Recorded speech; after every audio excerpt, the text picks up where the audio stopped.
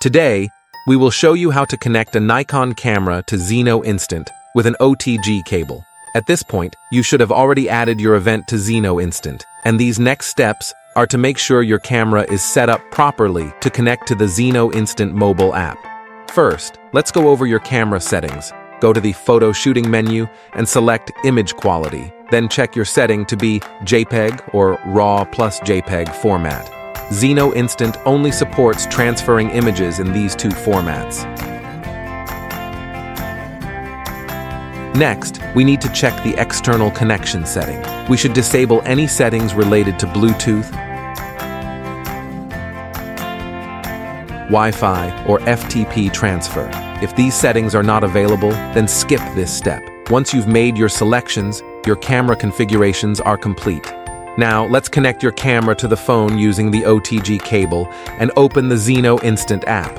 Some Android phone users will need to turn on the OTG function. iPhone and Samsung phone users can ignore this step. Tap on the Upload button to configure your upload settings for this event. Since we are connected to the camera using the OTG cable, we will choose Wired Connection and select an image size to upload. Then, we select our upload mode.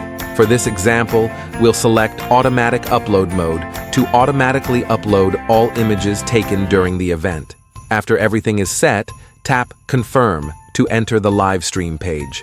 Once your phone is connected to the camera, your phone may display a pop-up window. At this point, it's important that you cancel any pop-ups that are requesting authorization for the gallery, photo library, or any other app. You should only choose OK or Confirm for any pop-up that is requesting authorization to Zno Instant. Finally, you should notice that the red connection buttons for Disconnect USB and Camera Error have now turned green. This means you have successfully connected your camera to Zno Instant. At this point, you are ready to go. You can start taking photos at your event to automatically upload to your event gallery. Don't forget to share the QR code with all the guests there so they can start viewing the images right away.